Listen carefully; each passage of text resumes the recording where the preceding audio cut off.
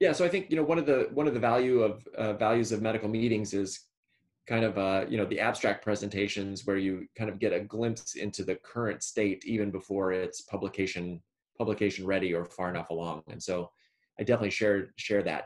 Excited to see medical updates from the antisense oligonucleotide trials, to follow up on the press release from Amylyx about their Centaur study, to learn more about the results that they were seeing there. Things that we didn't get to do this year because of these meeting cancellations.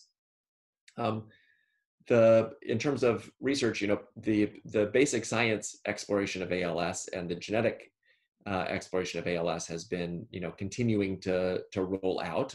I won't talk about anything in particular, but that has continued unabated. Lots of places have been able to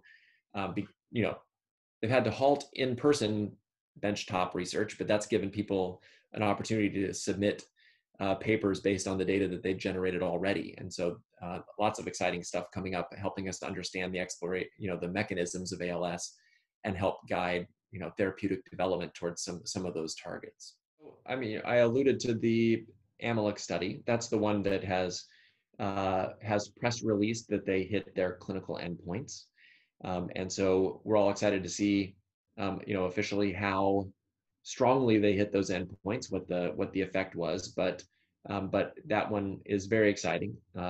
Lots of patients are, in advance of the FDA being able to deal with an application on that, trying to source the two components of that study from overseas. We actually get a lot of phone calls about how to do that.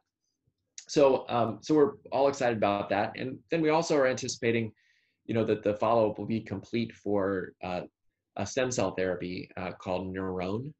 And we're hoping that, to hear about that sometime in the fall or early or over the winter.